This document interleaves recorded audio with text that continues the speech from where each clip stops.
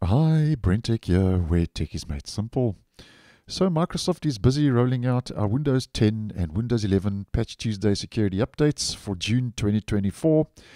And the Patch Tuesday updates that roll out on the second Tuesday of every month will be downloaded and installed automatically onto your device unless you decide to pause the update for a couple of days. And for Windows 10 22H2 for June, our update is KB5039211. Now, first of all, the Patch Tuesday security updates obviously address security issues for your Windows 10 OS. And for Windows 10 version 22H2, there are 27 vulnerabilities that have been fixed and patched. And out of those 27 vulnerabilities, one of those is a critical, which is your highest ranked vulnerability. So this is an important security update that is rolling out. And that critical vulnerability is listed as Microsoft Message Queuing Remote Code Execution Vulnerability. So that's when a hacker and attacker can get access to your system over the internet or remotely over a network. So 27 vulnerabilities have been fixed. One of those is critical. Now, over and above that, as always, the security update includes the quality improvements that were part of the optional bug fix C-release update that was released near the end of May last month for Windows 10. So if you didn't install KB5037849, then those fixes and improvements will be carried over into our Patch Tuesday update for June, in case you were unaware. And I posted a whole video on KB5037849, which I'll leave in the description and also in the end screen if you'd like some more info. But just a quick recap.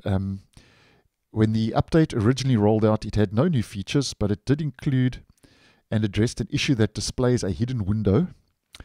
It addresses an issue that affects the share button on USB controllers, and it fixed 7 other bugs. So it was mainly just a bug fix update.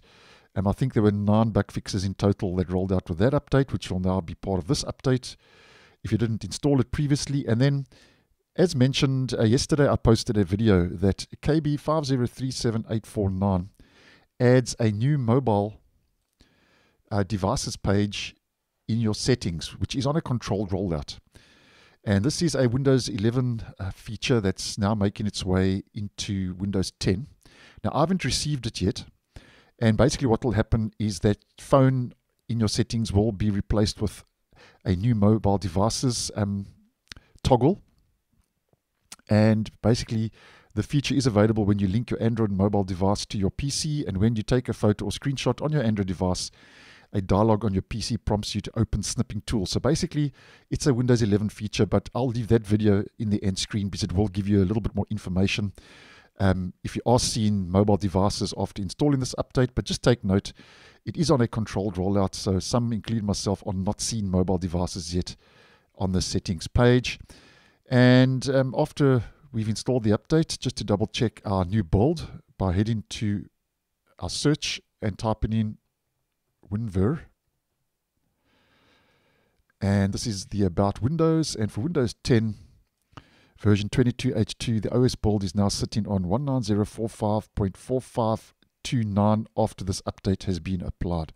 So guys, that's more or less what's new for KB5039211 that rolled out on the 11th of June for Windows 10 version 22H2. So thanks for watching, and I'll see you in the next one.